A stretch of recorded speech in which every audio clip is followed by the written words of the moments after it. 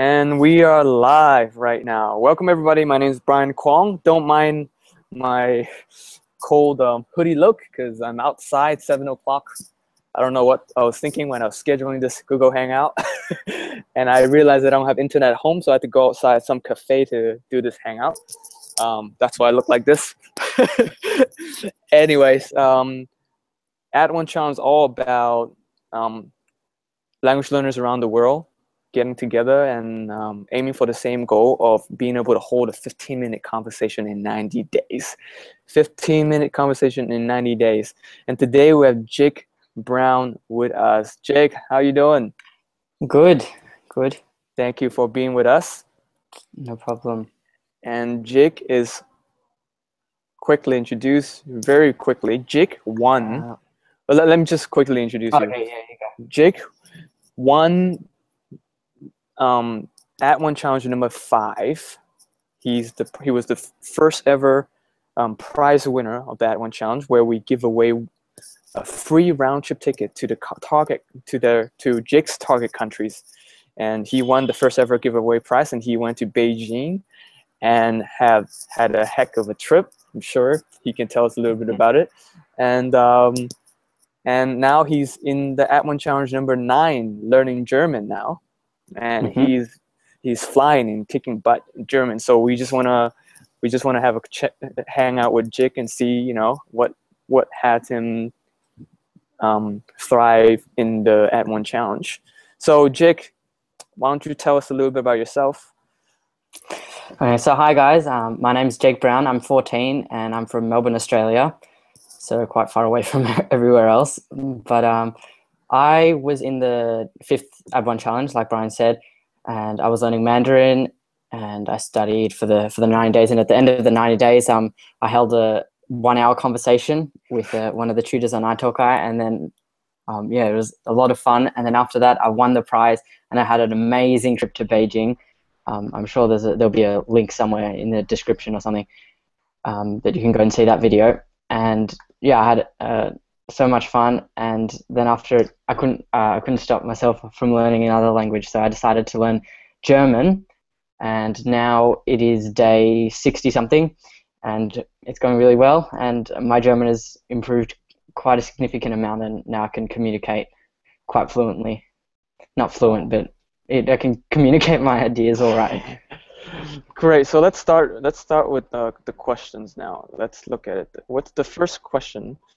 Because this question is from the email list, because it's a very how it all starts. So let's answer a question from Hugo. I want to know how this challenge works. So I guess we don't have to explain everything in details, but why don't you say what works for you? So essentially, the Add1Challenge is a group of fantastic language learners who just want to have this 15-minute conversation in their target language. And Brian Kwong, who organizes it, it works really hard, and he puts a lot of effort into it. And if you put in the hours, and you put in and you work hard to improve your skills and speak in your target language, you will improve. And as is seen, if you can see the difference between all the day 0 videos and the day 90 videos, significant improvement is made. And that's something that you can't just do by yourself, because I found that whenever I've tried to learn a target language by myself, when I've tried to learn Mandarin by myself a few times, and after a week or so, it just all falls apart. And that's what the Add1Challenge helps you to do, to keep on track and keep motivated and keep learning that target language. So how does it work? I mean, like how does it work for you? Like, what is the best? So just say a few things about like what works for you. Why? So you just said that when you learn by yourself, you fall apart in a week, but in the Add1Challenge, you keep going. Why is that? The main I don't know what you say. The main aspect of the challenge that keeps you going, for me, is the accountability sheet. When I'm by myself, I kind of like, oh yeah, I won't study today, or I'll study tomorrow, or in a few days, I'll just study an hour tomorrow, or whatever. But then with the you get an accountability sheet, and everyone can see that. And then every day you put in your little yay, or if you didn't study, you put in your nay. And then after that, you can see your progress, and you keep getting that motivation to keep going. But if you do end up not studying for a while, you can put something in our special group, and people will help you and help you to get back on track. I see. So what Jake was talking about is we have a accountability tracking sheet where it's basically a spreadsheet of everybody's name in the Add1Challenge, and whenever we finish our day's work, we'll go into the spreadsheet and record, yay, we did our work, and we can see each other if we did our work or not. And so we kind of keep each other motivated and accountable for that. And also, what is our motto? I know With the what. yay? It's like No? It's like Oh no, damn! I don't know. Put you on the spot. My motto is one yay at a time. One Oh, yay yeah. at a time. I knew that. Yeah, you knew that one. Okay, all right. So why don't we take a question from the people in the Hangout? So who has a question? Anybody? Anybody want to ask a question? Jesper, and Srikanth. Sorry. Okay, if you don't ask a question, we'll ask a question. Okay, this question is from Ben. Oh, Jesper, are you gonna ask a question? You gotta unmute yourself. There you go. Yeah. Yeah. Good morning, guys. Or it's morning man. here. It's all good. I don't know. I'm learning Japanese right now, and I find the reading really, really hard because Kanji. everything. Yeah, exactly. Mainly the kanji. I'm trying to learn hiragana, and it's doable, but the kanji is just a huge mess. So, would you just recommend that I completely ignore it for now, or? How long have you been learning Japanese for? Well, it started over a year ago, but I had a break of, I don't know, 8 months or something like that. Alright. So effectively. So for me, yeah. For me in my Mandarin challenge, I started off for the first perhaps 30, 40 days, and I just completely ignored characters. I just focused on communicating just through speaking. I didn't read. I just listened and I spoke, and that was my main goal. So I just kept going like that. And then once I had my vocabulary, well, in pinyin, which is the equivalent of the characters. Once I had that down and I could actually communicate my ideas, then it was actually quite quick to learn the Hanzi or the kanji. And the way I did that was with mnemonics, and there's guides all around the internet that I'm sure you can find if you just search up mnemonics for it. And I use that by breaking down the character into its radicals and then learning like that. And that's how I learn after. But I'd recommend for the first month or even 2 months or so, ignore them completely and make sure until you can actually communicate in the language. And then once you're there, then you can start learning. Okay, thanks. So work on the Romaji first, man. Yeah.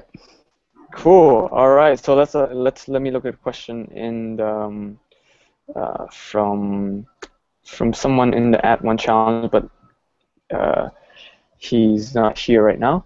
Okay. Let's see. I would like to know Jake's daily routine to learn languages with resources he utilized to learn. What resources you utilize to learn, and how you learn German, and at the same time keep Mandarin fresh. Just go with your daily routine. What is your routine? So my daily routine is usually, because I'm in holidays now, I ignore that I'm in holidays because no one's usually on holidays. When I'm at school, of course, I have to go to school. I go from school I leave the house at 7:30 and I come back at 4. So that's quite a chunk of my day gone. So what I usually do is, which might not work for everyone, I usually wake up at about 6:30 and I learn German. I try and get it all out before I go to school, because then when I come back from school and I'm exhausted enough to do homework and stuff, I don't have to worry about my German. I've already done it. I've done it in the morning and I can get it out of the way. And then sometimes I have an iTalk session later in the day, but sometimes I also have that in the morning as well. But I'd much recommend to get it out in the morning, and usually I listen to a podcast in the morning, or sometimes I do a bit of reading.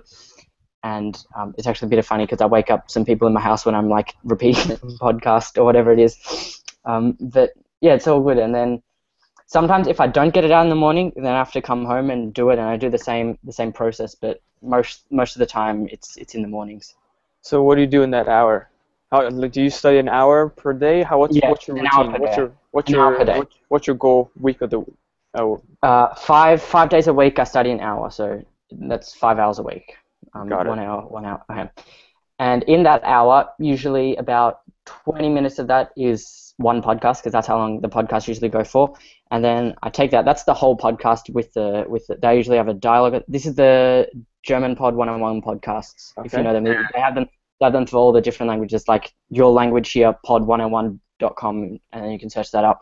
They have podcasts for everything. So usually they start with dialogue, then they go through the dialogue with all the vocabulary, and then they have this cultural part, but I skipped that bit. So I listen to the dialogue maybe 10, 20 times, which is quite a lot, but I find that I'm much more quality over quantity, and I prefer to get all the words out of a dialogue rather than listen to many different dialogues. And then after I do that, I go through the vocabulary, I put that on Anki, but most of the time I don't go to my Anki deck. I'm a bit lazy like that. But and then I try and use the words that I learn in my iTalk session, which will be either the next day or the day I do that. And then that way I don't actually need to use the Anki decks, because if I use a word, you'll remember it rather than just reading it and listening to it. And then after I do that podcast, I do some reading. I use Blue, or I don't know how to say it. But I've used Link in the past as well, and also Yabla, which I enjoy. Yabla is just pretty much videos, and that's sort of like if I don't really want to study that day, I just watch a few videos. Or there's also German videos on YouTube, which I can watch. And then, of course, there's my speaking session, which will be sometime in the day. I see. So sounds like you mix you have many different activities that you mix them up, and depending on how you feel and stuff like that. That's important, right? Music as well. Music. Love German music. Yeah. It's important to mix things. Why is it important to mix things up? Because sometimes I did this with some other languages and it didn't really work, because I did it for Anki, and I did Anki every day for my 1 hour, and that lasted about, I think, 3 days, and then I'm just like, no, I've had enough here, and then I raged it. And then I didn't. That was Russian, when I tried to do Russian, and I was just doing Anki. Okay, I'm gonna do Anki 60 minutes a day. I'll do 60. It doesn't work. You get really bored, and you just lose motivation because you don't see any progress. I think Benny Lewis said, if you keep doing the same thing over and over again and you expect different results, it's just not going to happen. If you do the same thing and you're expecting different results, nothing's going to happen. Yeah. Okay, so I think you answered a lot of questions already in here. So somebody asked, let's see, how do you balance learning a language, daily school activities, hours, and homework? I think you answered everything. That one also, as well as waking up early, I also do it on my tram ride to school, or train ride, whatever you call it. And that one is usually a podcast, either that or I can go through my Anki deck if I can be bothered. Got it. So, okay, any questions? So I can't really say your name, but do you use the flashcards from German Pod? No. Okay. Definitely. I don't really like flashcards, but I'm just not a flashcard. It depends on the type of learner you are. I found some polyglots, like I think Judith Meyer, who actually does the German Pod 101. She likes the flashcards, and that's what she said in a hangout ages ago.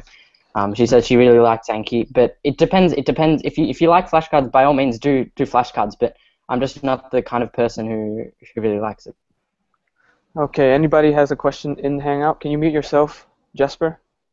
What? Can you mute yourself? Sure. Thank you. Anybody have a question? Trevor?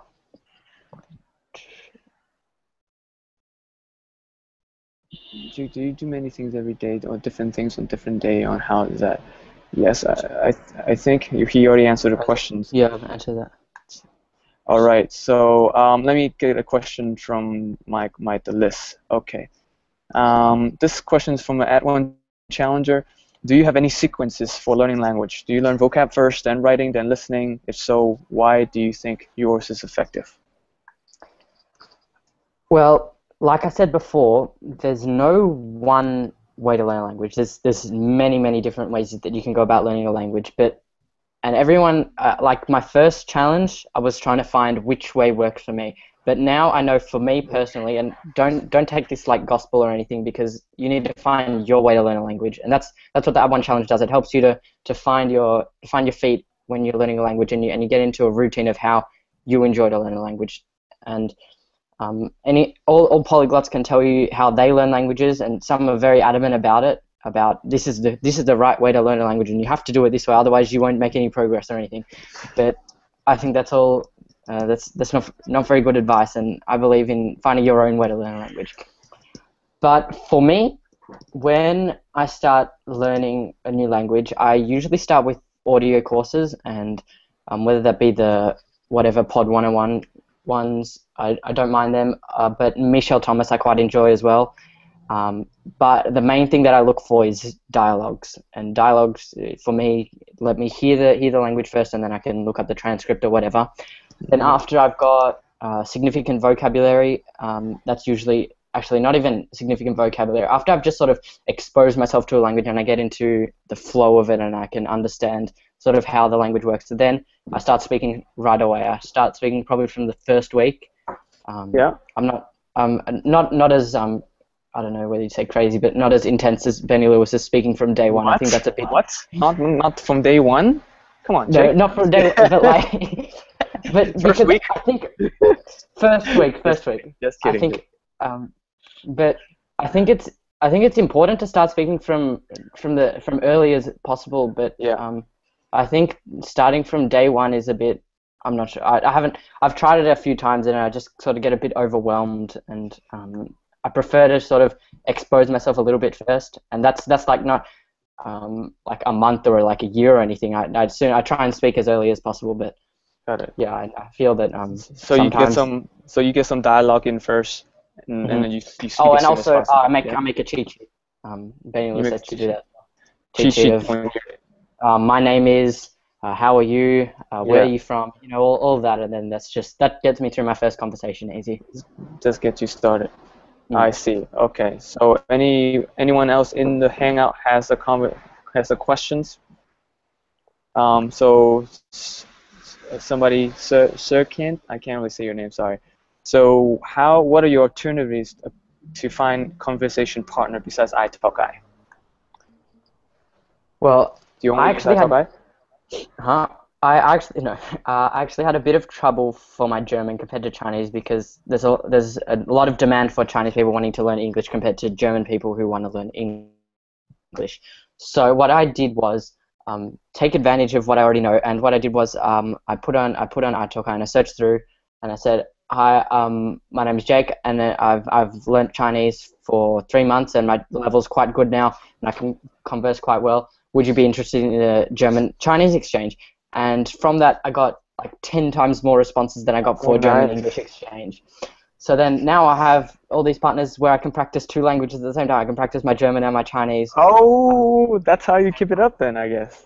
That's one of the main ways that I keep up my Chinese. Ah, so it sounds like there's always a way if you keep experimenting and playing. And that's I guess that's a big part in the Add1Challenge. As people to experiment, to find your own way, as you said, Jake. Okay, so let's see in a question. Daily routine. Okay. How do you keep so this is from Ashley from the Add1Challenge. How do you keep yourself from getting discouraged when you think about how far you have to go to achieve the level of fluency you want? I think the answer to that is just do the Add1Challenge. When I do the Add1Challenge, I get motivated and I don't even think about the end goal. It's just you get way too overwhelmed if you think, oh, I can only say like 1 sentence, or I'm never going to reach a good level of German, and that's how you get discouraged. But if you just ignore it and you say, okay, I know how to introduce myself in German. That's 1 goal. I've reached 1 goal in German. Keep going, and step by step, you become fluent in the language. So you don't think about the mountain, like really far away goal. You just No. take it one step at a time. Go with how are you, and how do you eat this, or how old I am, and one at a time. Phrase by Cool. phrase. Okay. One more time. Phrase by phrase. Phrase by phrase. There you go. Take it phrase by phrase, and one day at a time. One day at a time. Okay. Let's see. Anybody in the hangout has a question? Trevor, you said worry about negative reinforcement. What do you mean by that? Can you be more specific? All right, let's see if my mic works.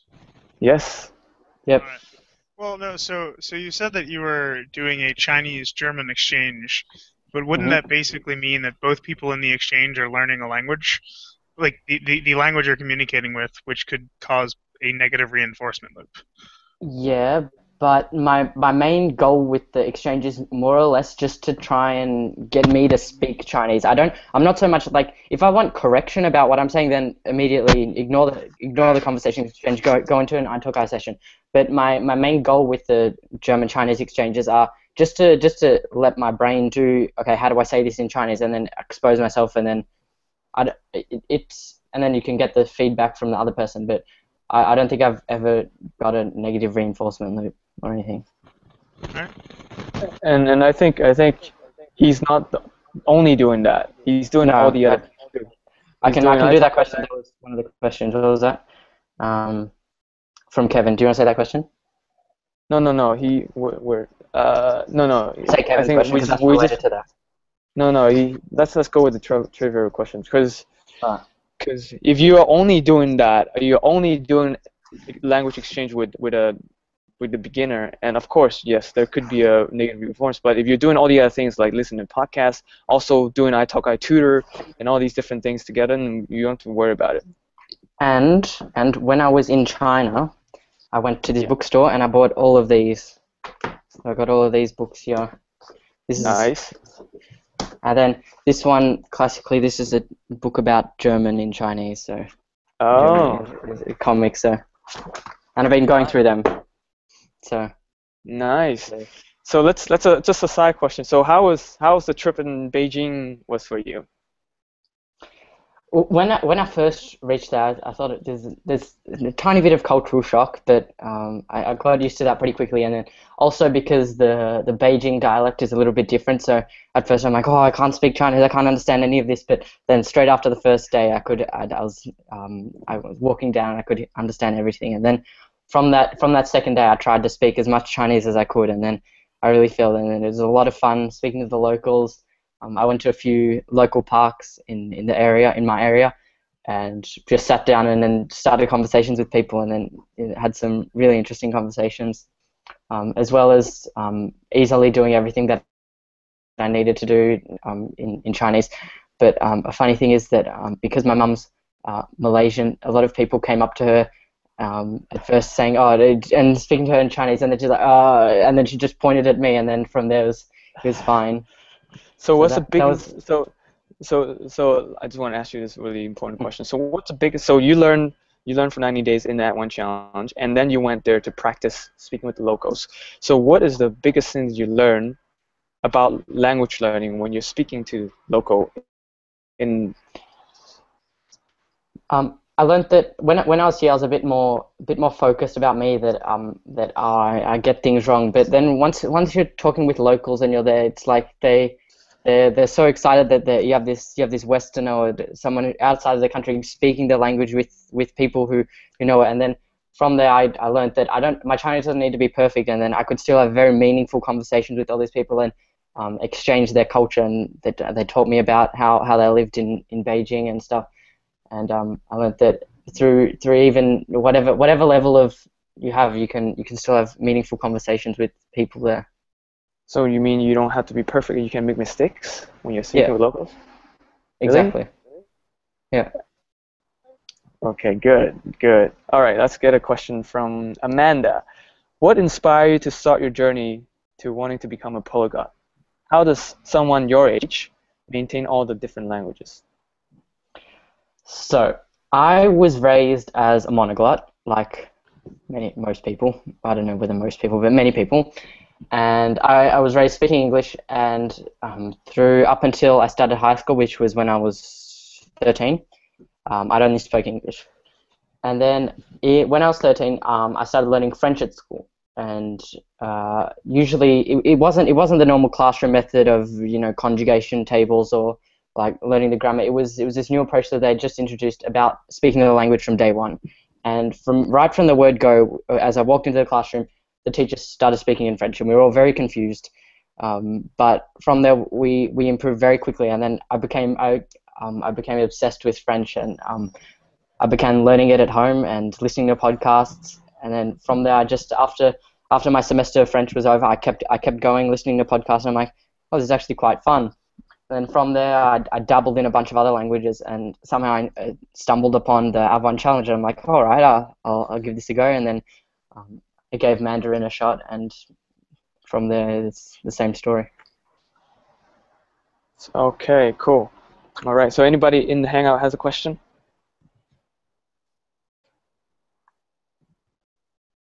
Okay. Let's see. No. Okay. How long? Okay. So I think we covered. How about Kevin's question? Do we cover that already? No. How do you? Okay. Cover. Okay. You can say it. Kevin's question. Can you read it? Because I don't. Jake, you were fortunate enough to have the opportunity to practice your Mandarin abroad. Now you're back home and your focus has shifted to German. Have you found ways to maintain and continue improving your Mandarin despite it not being your current challenge language? So, like I said, I've done those exchanges, but as well as that, I've started reading through all of these books. But as well as that, before the challenge, I was in a Chinese class at school, and that was a very, very basic class, and everyone was their Chinese was pretty bad, and the accent was horrible, and I didn't really learn anything. But then I was still in that class when I was doing the challenge, and it became noticed quite quick that my teacher noticed, oh, this class is too easy for you.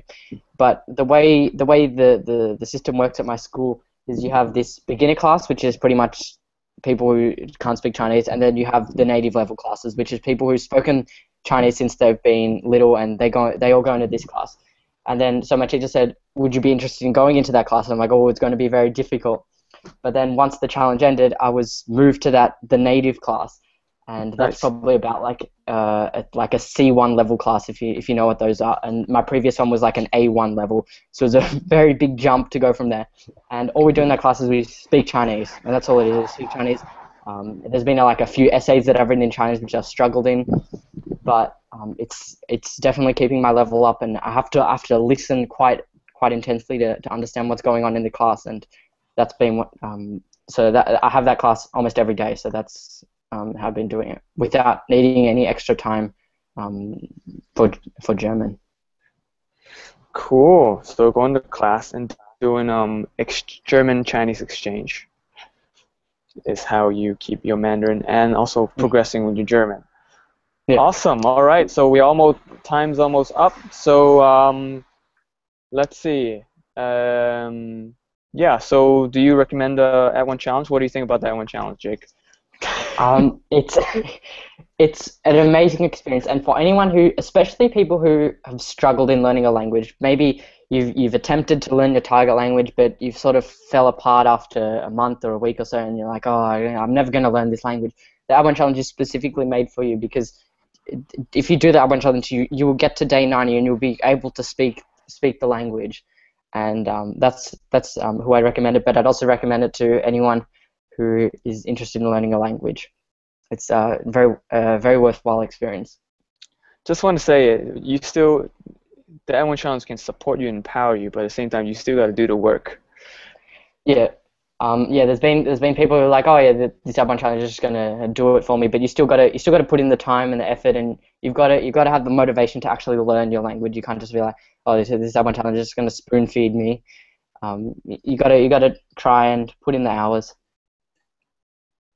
Yeah, and it's just a lot more effective learning in a group. Basically, why is it effective? Just we're learning in a group instead of learning in a group who's striving for the same goal instead of you doing all by yourself. the main reason that I think is that accountability. Like I said before, if you do it by yourself, you don't have any accountability, and no one sort of no one's sort of there to pick you up or say, hey, you haven't studied German for the past month or so. But if learning in a group, there's people saying, oh yeah, how are you going? How's your German language going? Or have you tried doing this in your learning? And then you get different perspectives about how to learn a language, as well as being held on track. Cool, Jake. All right. Thank you for hanging out with us. And then the next Add1Challenge is starting soon, in a few weeks. So go to add1challenge.com and sign up to get notification. And thank you for hanging out, everybody else. You guys have a good day. See ya. See ya. Bye. See ya.